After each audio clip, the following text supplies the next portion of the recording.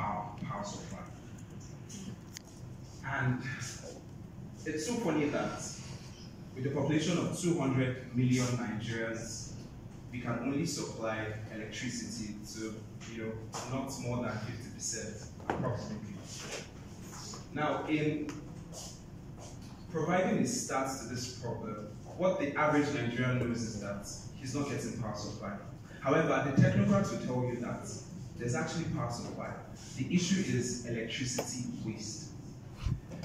Nigeria produces about 80,000 megawatts of electricity, with only about 50% of this electricity being produced, running from the generation companies to the transmission companies to the distribution companies and to the final consumer. And that's the problem. Ladies and gentlemen, we will be providing a solution to this issue, and I'm calling on my colleague to take us address the presentation. Hello everybody. So our biggest challenge is not the fact that we cannot generate electricity, because when we generate electricity too and when we use it is very far. Anybody that knows about electricity, when you transmit electricity over long distances, we lose electricity. And I mean, apart from our core distribution network and everything that happens. So our solution is very simple. Right now, Lagos State is taking key initiatives to deploy what we call smart meters. So they are IoT enabled, and they allow you to connect these meters across and they allow you to monitor them remotely. So what are we proposing? We are proposing that we can come into the value chain. When you have a solar panel in your home, you probably buy like 1.5 kVA, right? So that you can generate, charge your fridge, charge your TV and every single thing, right? But at the end of the day, sometimes you don't use everything. Like, for example, I'm not at home right now, so the AC in my room is off.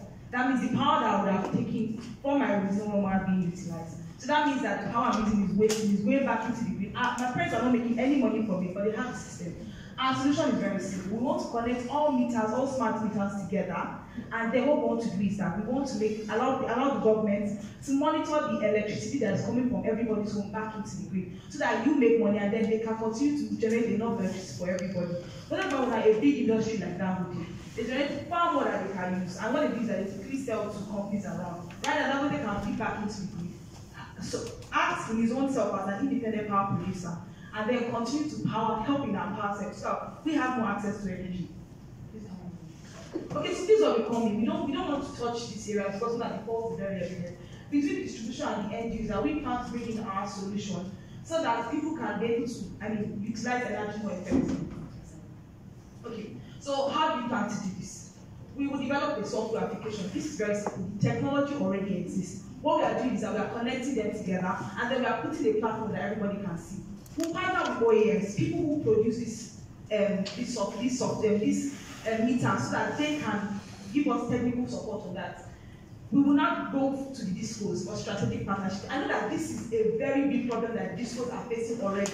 How to monitor power usage and how to transfer excess and waste power back into the grid, and then we deploy our application for everyone to use. We put sort of a sample of what we think that this should look like. You can monitor how much is generated, how much you consume, you can buy power, and then you can check the health of your meter so that you know when things are going bad and when things are good.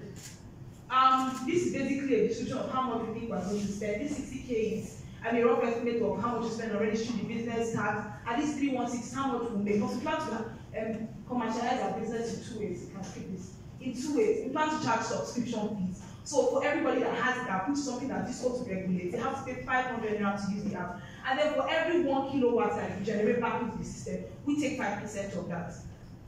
So, I mean, we already have the existing structure in place. And then very luckily, the Senate passed a bill to allow the implementation of these things already. And we have the meters, we have the smart cards, and then we have solar panels already. So yeah, thank you.